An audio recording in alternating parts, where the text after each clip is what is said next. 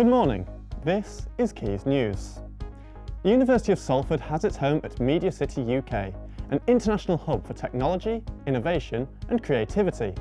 Our neighbours here include some big names such as the BBC, ITV and Huawei, to name just a few.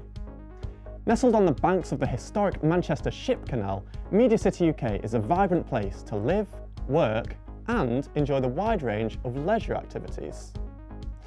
And here's what's coming up on Keys News. We'll discuss the impact that one young man has had through his Instagram account, uniting young people through their experiences of mental illness.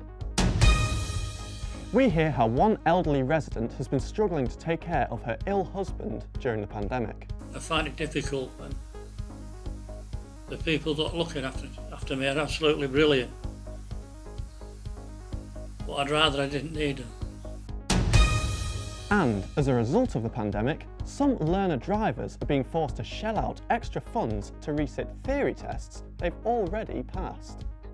As a learner driver, it feels like they just want to make money out of you. All that and more from Keys News from the University of Salford.